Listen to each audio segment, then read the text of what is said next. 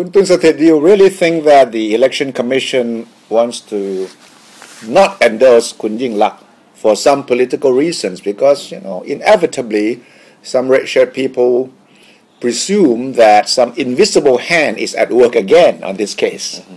Well, the latest we have checked that the mood is very optimistic. Okay. That is, that sentiment has been boosted by the latest statement from the EC that it cannot disclose the details of the charges against the suspended candidates because some of those candidates could be set free next week. Could be endorsed officially. Could be endorsed next week. So there are a lot of people take this as a good, promising sign from the EC itself. And a lot of people at the Pheu Thai camp that we have been talking to also express optimism about Kun Ying Lak being finally endorsed by the EC. Finally, you mean next week or the week after?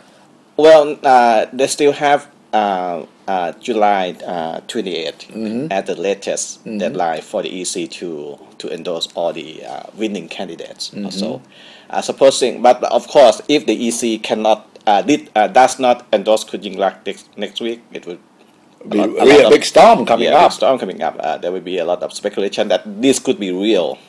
At the moment, a lot of people are still taking the EC move as a matter of formality at the moment.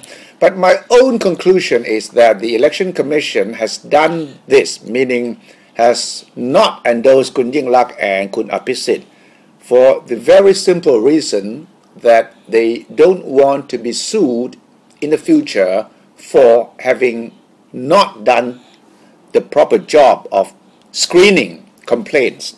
There is an article in the Constitution 157, the infamous 157, which says that any government official or cabinet member who fails to perform its duty, his duty is punishable by law. Yes. Meaning that if you have been found negligent or not doing what you are supposed to do, then you are in trouble legally.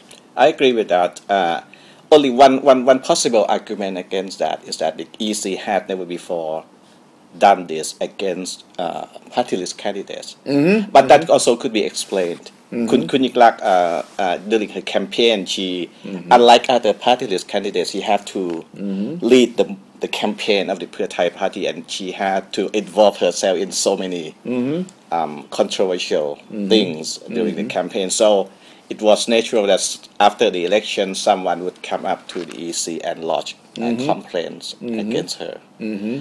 Well, then we can hope to see a lot of action next week after the EC endorses the next round of MPs. Yes, a lot of people, the 16 winners that have not been endorsed, we've talked to some of them. Then, interestingly, a lot of them, they still don't know what the charges against them are.